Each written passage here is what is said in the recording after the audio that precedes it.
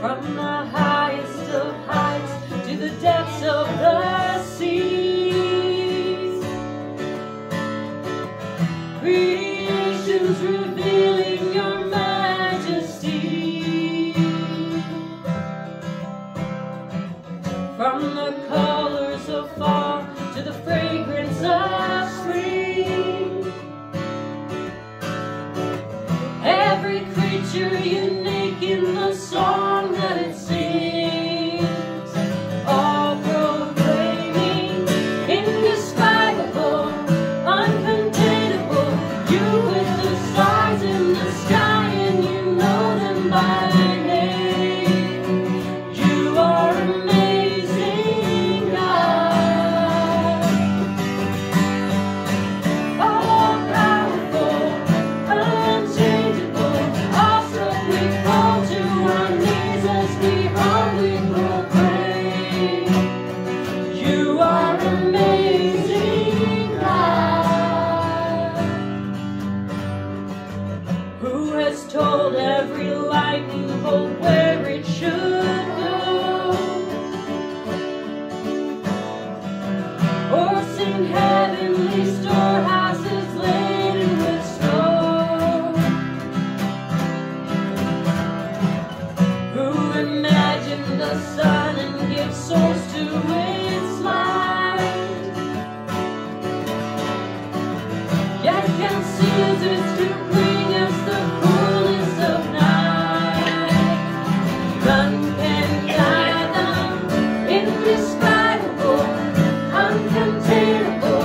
You place the stars in the sky, and you know them by name. You are amazing, God.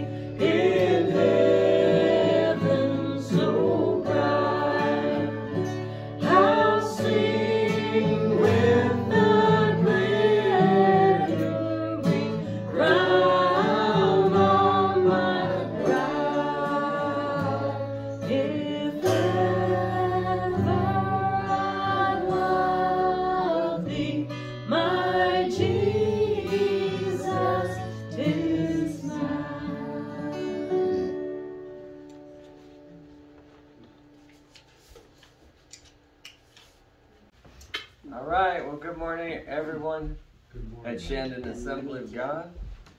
We are here, and yeah, Jesus supplied it all, and whatever we need, we have to reach out and receive. So whatever you need today, reach out and receive, whether it's healing, comfort, peace, strength, whatever you need, reach out and receive. Amen? Amen.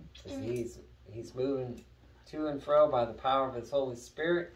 He's an ever faithful friend who sticks closer than anyone in this entire world. He's the Savior of the world, Jesus Christ. Amen? Amen. Amen. Amen. Can you say another amen? Amen. Amen. Do anybody have any praise reports? I do. Yes. Anyway, I was listening to James Warner Wallace, who's a apologist that's also a detective guy. Anyway, I love listening to some of those guys because they bring in facts and things that just so uphold what the Bible says, and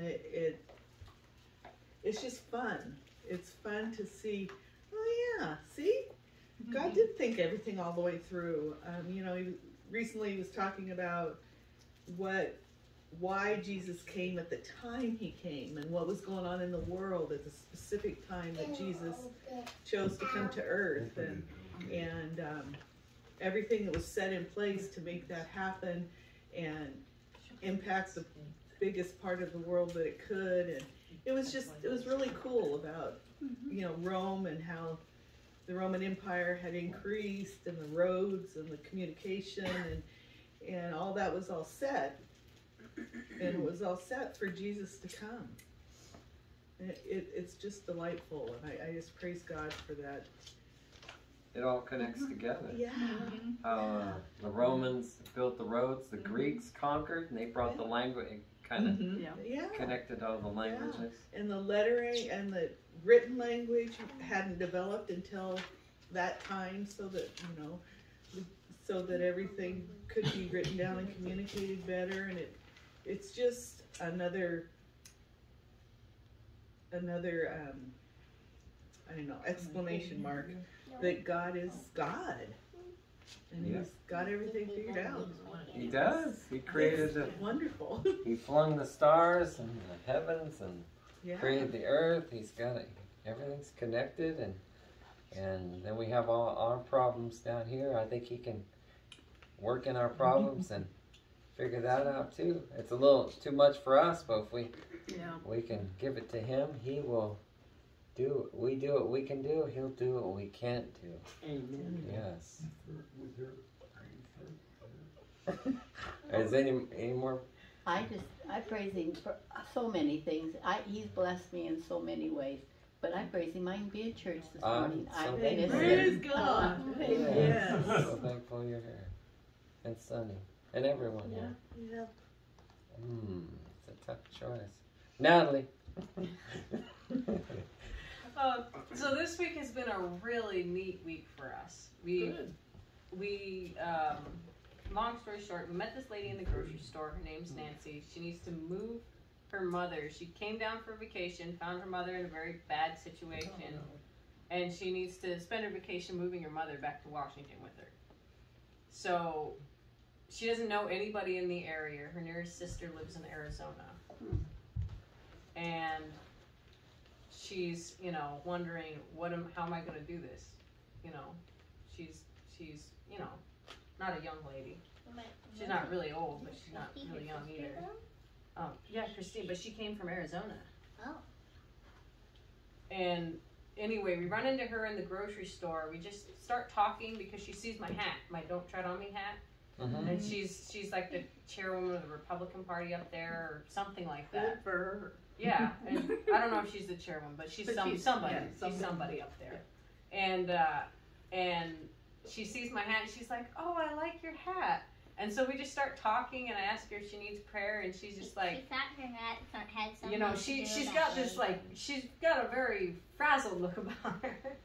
And And she tells me all this stuff, and so I was like, oh wow. And she's like, do you guys know anybody who can help me move? So anyway, we got to help her move. Her Wow. mom. So we were like really busy this week, but it was so cool. Yes. Just it's so wonderful being able to be used by God and finding brothers and sisters in random places that you would never expect. Yeah. You know, Yes. coming out of the restroom in the grocery store. Yeah, exactly. So That's I fantastic. mean, there you go. Praise God. It was just so much fun, and now we've made new friends, and it's just wonderful. Praise God. I love hearing those. That we're just out and about and helping people. Yeah. And then Devon's in doing the baccalaureate. Give them all stuff. Oh yeah, it's fantastic. Go ahead. Robin. Yesterday we went to Cassidy and Charlotte's house. We got to play inside their pool.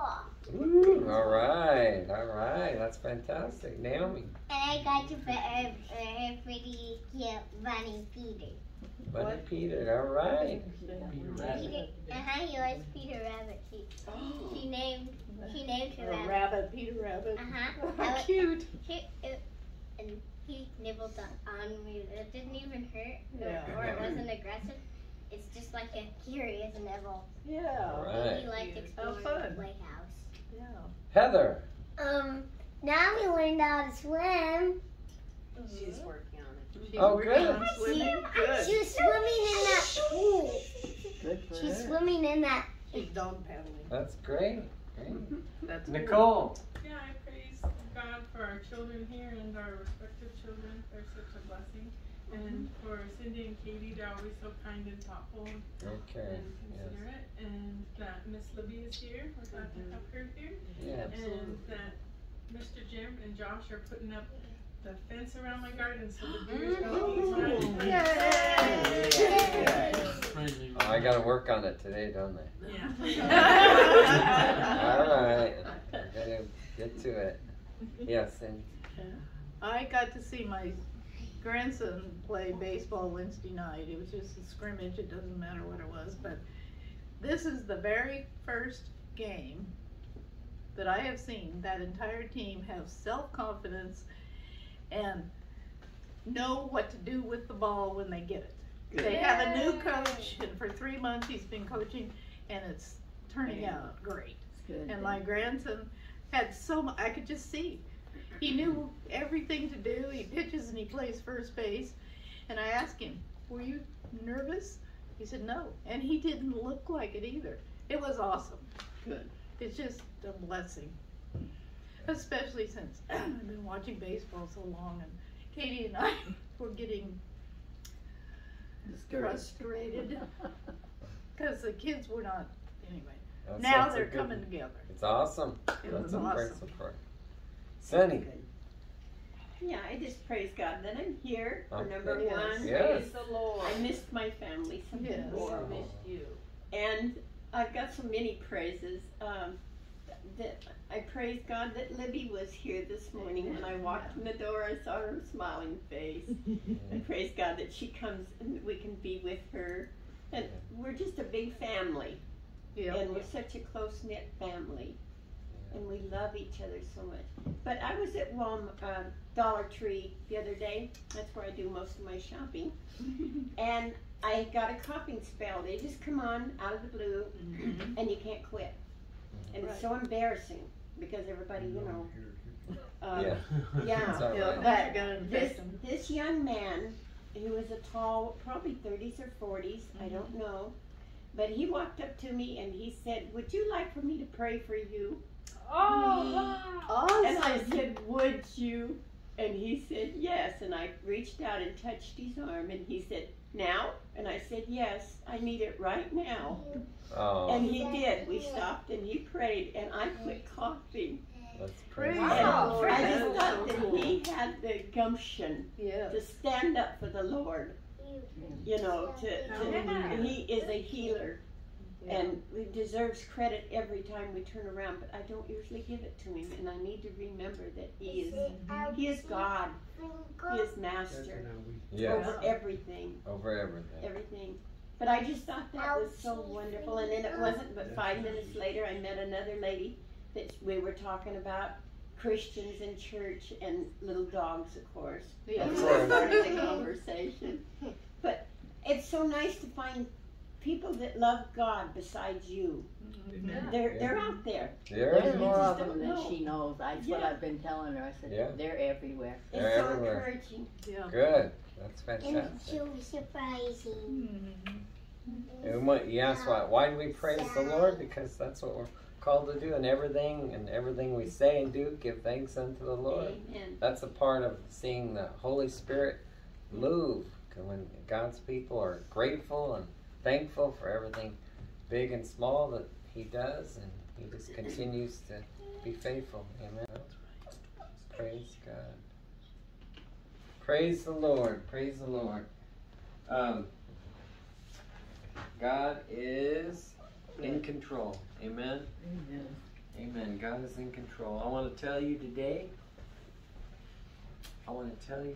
you are loved, you are valued, you are special to God.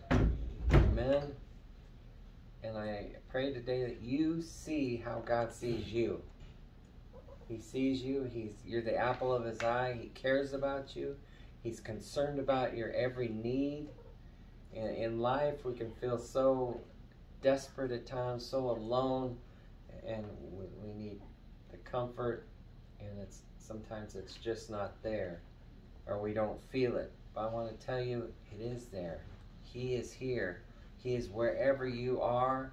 He's omnipresent. He's everywhere at all times, and He wants you to know today you are valued, you are loved, you are special, and He wants the whole world to know that too.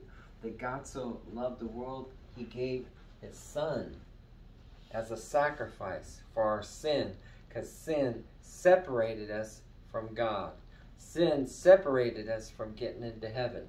Sin separated us for being well spiritually, mentally, and physically. The world was in chaos, but Jesus brought peace. He brought peace. He didn't come into the world to condemn the world. He came into the world to save it. Amen. Is there going to be wars, rumor of wars? Is there going to be end times? Of course. There's going to be judgment. The world's already, apart from Jesus, there's judgment.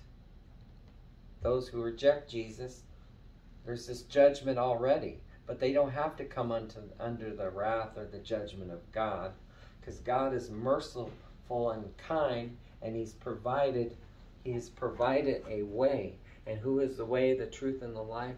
Jesus. Why did He have to do that? No. He loved us. He didn't have to do it. He wanted to do it because God is a just God. He's a perfect God. And if He says something, it's settled. Amen. So He said the wages of sin is death. That's settled. Sin separates from Him, but the gift of God is faith. The gift of God is our Savior, Jesus Christ. Why did He do that? Because He valued you. He loved you. He's not against you. He's for you. And He wants the best for you. Well, there's a lot of things happen in the world that are just plain bad. There's a lot of things that have happened to me that's just not right. I know it's not right. Sometimes it's just tragic. But we live in a fallen world, and no matter what happens in this world, it's temporary, and through our faith in Jesus, those things which are temporary in the future will just seem, you can't compare to the glory that shall be revealed in us when we see Him face to face. Amen. But meanwhile, I would like you to know, and everyone that's listening to the sound of my voice, that you are valued, you're loved, and the good news is He would move heaven and earth just to get to you and to answer your prayer and to be there with you. And the good news is He already moved heaven and earth through Jesus. And He said in John chapter 19, verse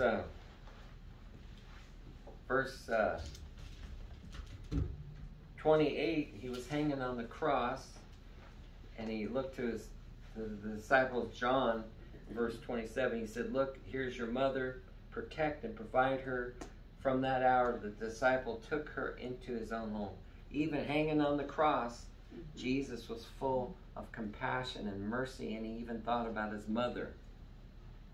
He thinks about everybody. He even hanging on the cross, he said to all the people that were ridiculing him, mocking him, judging him, spitting on him, he said, "Father, forgive them, for they know not what they do." Forgive them for everything. Why did he do that? Because Jesus knew what he was doing, and he was doing it for all.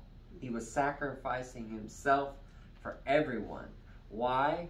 Because in his heart, he knew he loved you. God loved you. Jesus loved you. He made the sacrifice for you because he values you. Because you are loved, you are valued.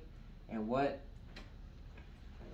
would I say that? Because you need to realize that, and you need to continue to take those steps to value yourself. Learn how much God values you, loves you. He accepts you just the way you are, mistakes and all. Nobody's going to be perfect here, but Jesus bridges the gap and makes us righteous and perfect in God's sight. Isn't that amazing? Yes. You are valued, you are loved, you are special to God, you are loved, so love yourself the way God loves you. And then when you do that, you'll be able to love others, and you can proclaim the good news and ministering that love. Because how are the people going to know about Jesus? Because you have education. Education's not bad, because you have a super knowledge of the Word, and you're just so Bible, you know everything about the Bible. That's good, but the thing that's going to settle it and set it apart from everything else is that you know that God loves you, and that you love yourself, that Jesus paid a high price, and that you love, and then you can transfer and love other people and be effective, be at peace and have joy in your heart. Because if you're not really connected, and you're not loving God or worshiping in the way you should, or you're not loving yourself, then you're short-circuiting that connection, and you're not feeling the peace and the joy and the fulfillment that you should in this life until you meet him face to face. So, meantime, learn how much, and that's what I'm communicating today, that God loves you. He values you. Love yourself. Love other people. Be aware.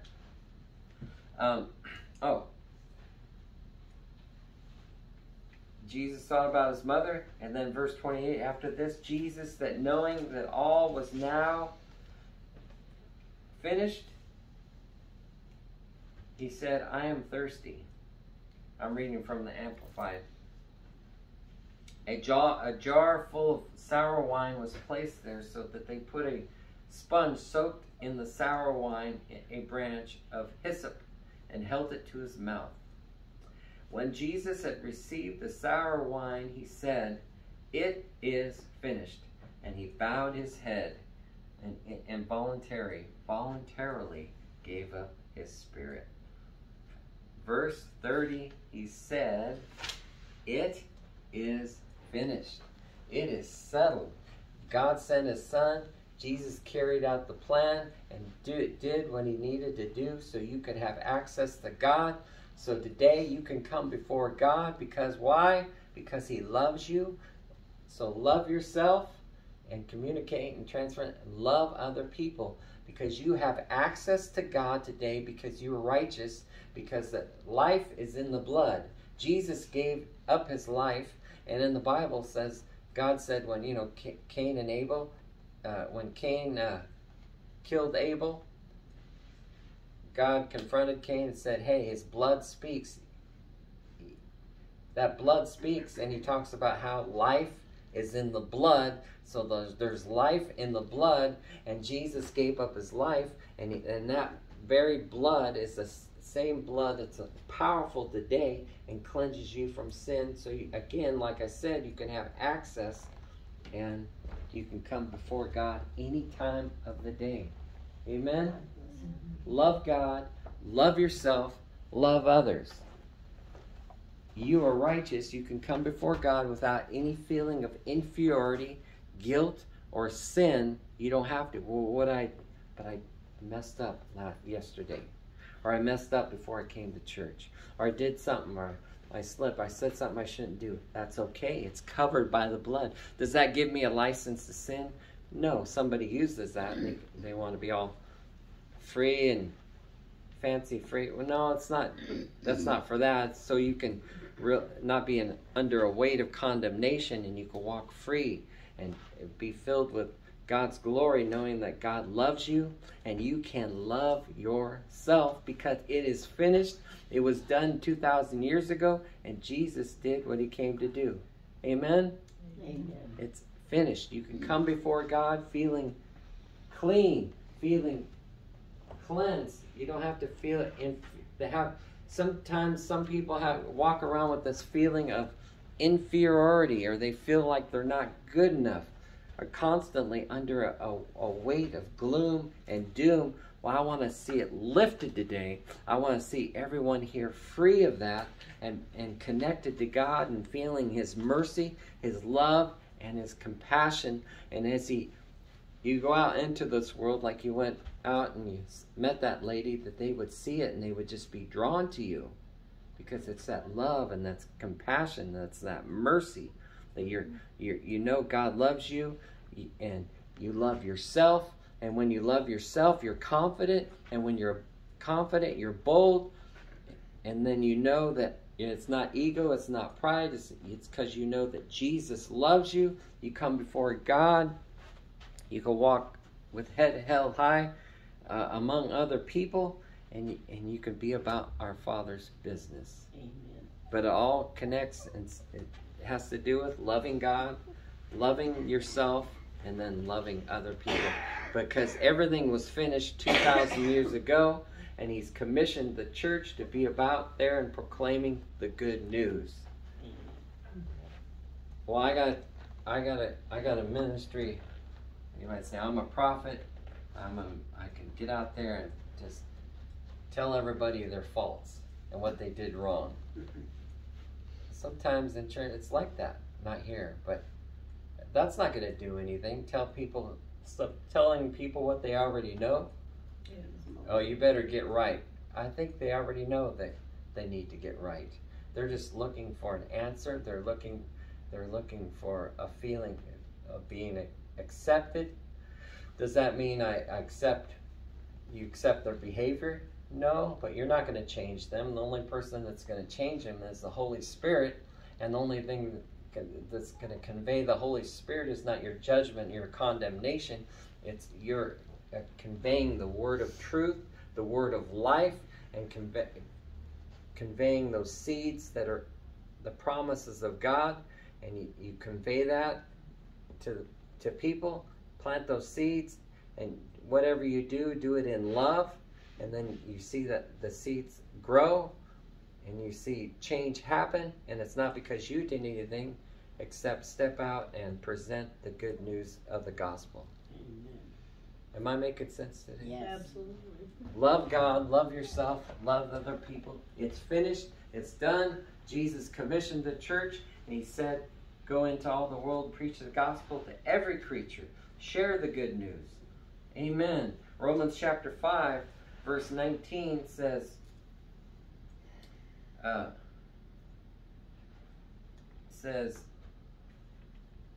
going to read out of the Amplified again. For just as through one man's disobedience, his failure to hear, his carelessness, the many were made sinners, so that through the obedience of one man, the many will be made righteous and acceptable to God and brought into right standing with him. Adam sinned in the beginning. Sin came into the human race. God had a plan. He sent Jesus. And through the obedience of one man, Jesus, who died, the wages of sin was death, but Jesus stepped in, took the penalty for that sin and all the sins that would ever be committed. He took it upon himself. He was innocent. He was a spotless Lamb of God, and he offered himself, and he took the sentence that was on you and me. He took it upon himself. So as Jesus became poor, we could become rich. As we could, we were under a sentence of death. Jesus provided so we could be connected into his life. Through the disobedience of one, many were made sinners. The careless, the many were made sinners. Through the obedience of one man, the many will be made righteous and acceptable to God, and brought him into right standing with him. I know I said it several times, but I'm going to get the point across, because if you get this, it'll set you free and save you from a lot of hassles, trying all these fancy programs. That if I do this, then the Holy Spirit will move. I was in one service playing music, or it was when I first started, and the lady, she was the leader and piano player, and she said, well, we got these songs, but you can't play the songs that way, and everything has to be done this certain way. No, everything has to be done out of the heart.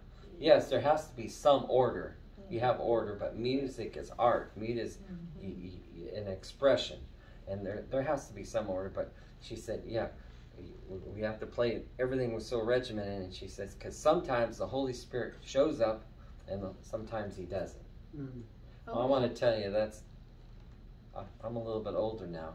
I mean, back then maybe they know more than I. But then after a while you realize they didn't know hardly as much as they should have known, because it's about the heart. It's about love. It's about, he's not looking in the church service at all the people's imperfections. He's seeing what he has done, and he's waiting for people just to reach out in love and to love him, and then he wants them to love themselves, and he wants everyone to be connected to each other. And when you got that, the Holy Spirit just continues to move. Through one man's sin, disobedience. Through one man's disobedience, sin. But through one man's obedience, there came life. And what does it say here? He brought the obedience that one man made righteous. It made them righteous through one man's obedience, and they became acceptable to God and brought into right standing with him. Isn't that good news? You are brought into right standing with him. Well, how do I do that? I just seem so far away. How do you do that? You call on him.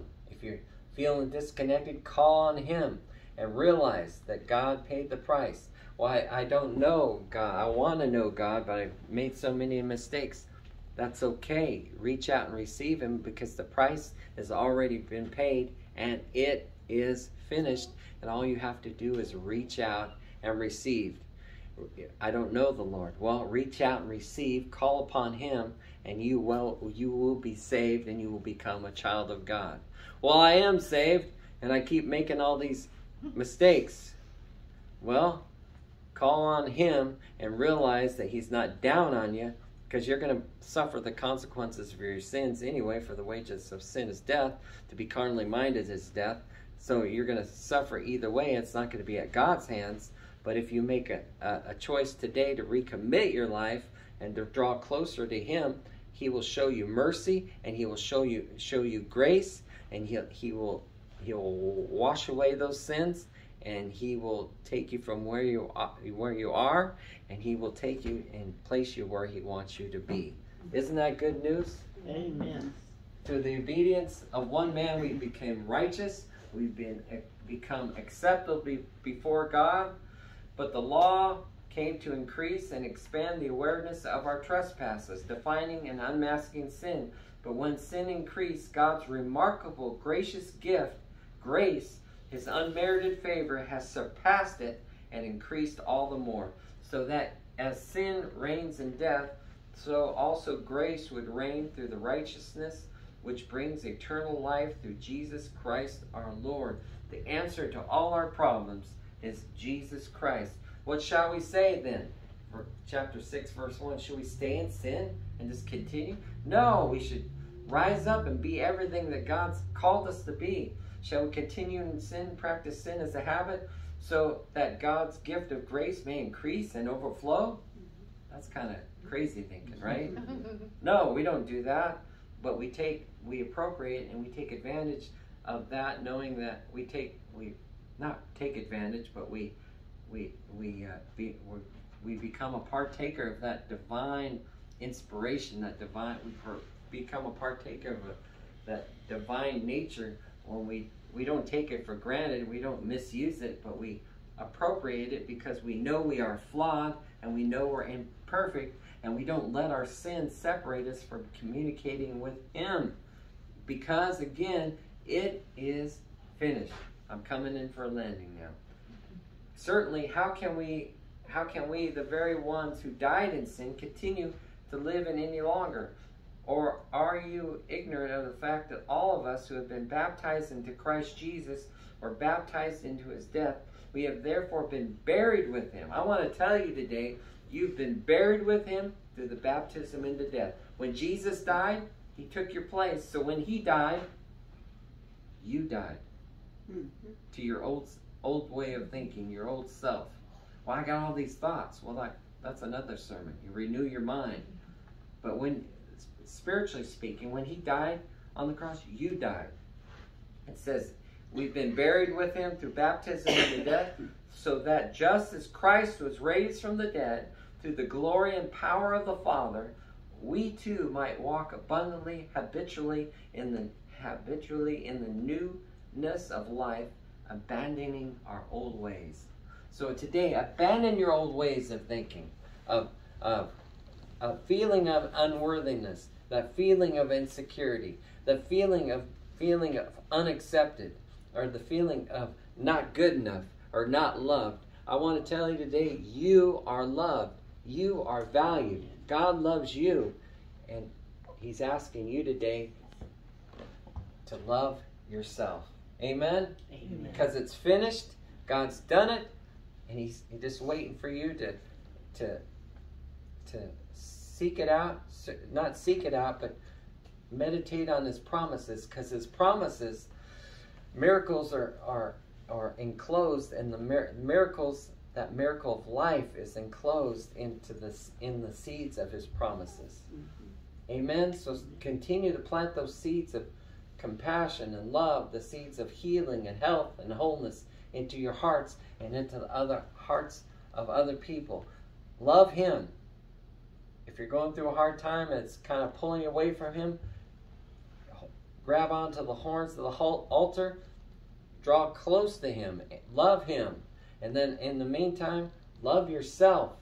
Don't see all your flaws. See everything that God's done for you through Jesus Christ. Amen. He's bridged the gap. He's made you more than good enough.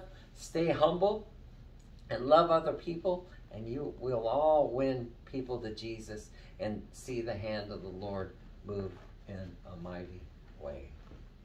Amen. Amen. Father God, thank you for each person here today. I praise you for all you've done. I praise you for your purpose and your plan. I thank you, Lord, when tragedy strikes, when we go through tests, those tests can be our testimony and even bring us further and closer to you, and we can have even a bigger and a greater impact for you today.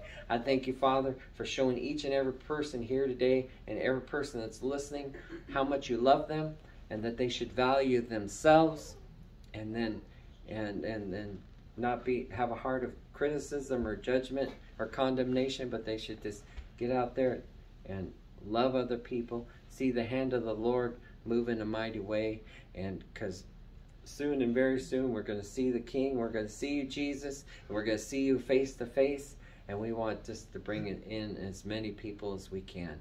I thank you again for ministering, comforting, healing, strengthening each person, and just helping them overcome and prevail in life, and to press in to you, Father. Thank you for this today, in Jesus' name. And everyone said, Amen. And amen.